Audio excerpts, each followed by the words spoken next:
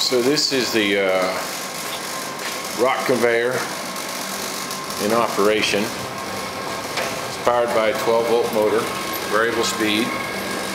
Right now I've got it kind of running fast, but when you're using it as a high banker,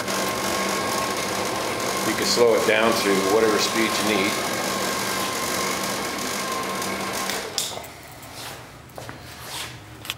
The chain is a link chain out of a packaging process.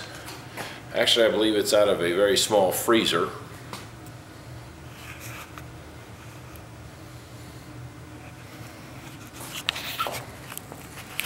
And the whole operation is on gas shocks.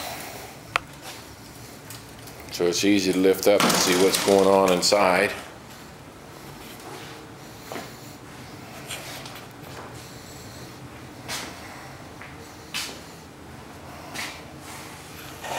This slot is easy to see in this position.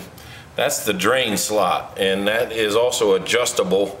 So just by sliding a plate over it, you can restrict the water flow or control the water flow so that the sluice is running at the right speed to get just the action that you're looking for.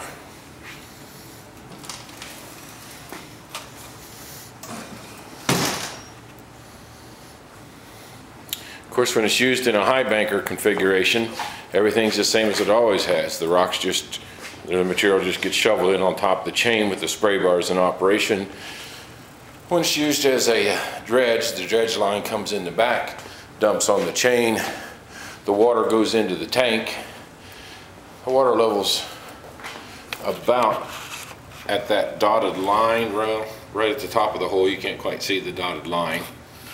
And that's the water level in the tank. At that point it spills over the front, and you control how much water goes out the bottom, like I said, by the variable speed, the variable adjustable water gate in the bottom.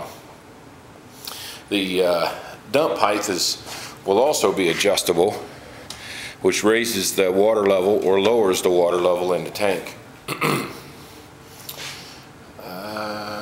Let's see, I guess we can run some rocks to it just so you can see that part.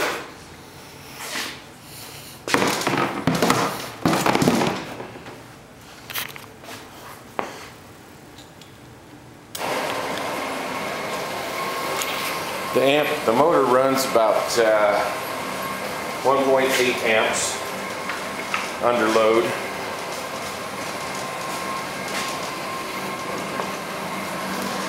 So we can pretend that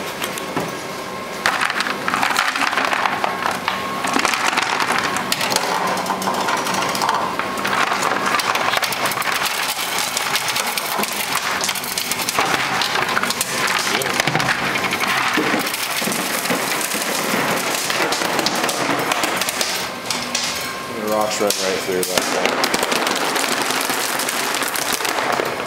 Chain is on 3/8 size spacing. And that's how that part works.